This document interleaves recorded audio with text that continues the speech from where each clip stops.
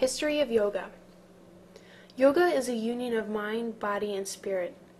The history of yoga is long and steeped in tradition. Yoga is an ancient system of health and fitness which originated in India. The word yoga had its first mention in Rig Veda, the oldest of the sacred texts. Those that study yoga estimate its age to be about 4,000 years old. The history of yoga can be divided into four main periods, which are the pre-classical period, classical period, post-classical period, and modern period. In the history of yoga, the book is called the Yoga Sutras. The history of yoga would not have been completed in the classical stage of yoga. The word yoga literally meant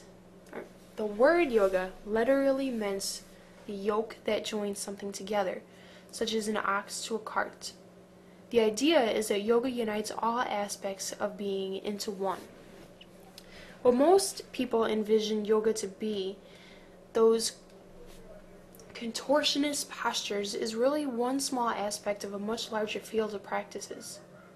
The methods of yoga include either ethical disciplines, physical postures, breathing controls, as well as meditation. The 20th century witnessed a renaissance of yoga that caused globalization of this ancient tradition. Modern approaches to yoga have created a clear definition between the Hindu religion and the practice of yoga.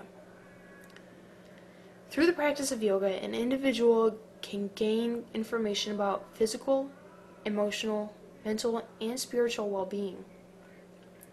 Over the long history of yoga, different schools have emerged, and there are numerous examples, branches, and philosophies that have spawned.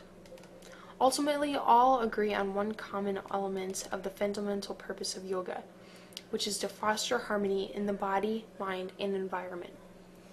Today, yoga is accepted as a comprehensive exercise to promote control of the body and mind. More than just a means of being fit and trim, yoga can help you live a healthy, whole, and empowered life. In recent decades, yoga has greatly and swiftly evolved. Yoga is the most diversified spiritual practice in the world. The living tradition of yoga now recognizes no borders as it continues to spread globally.